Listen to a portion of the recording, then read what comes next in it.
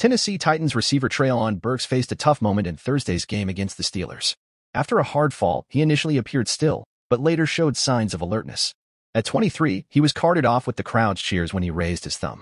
The incident occurred during a fourth-quarter catch attempt. Coach Vrabel reported movement in all extremities and ongoing evaluation.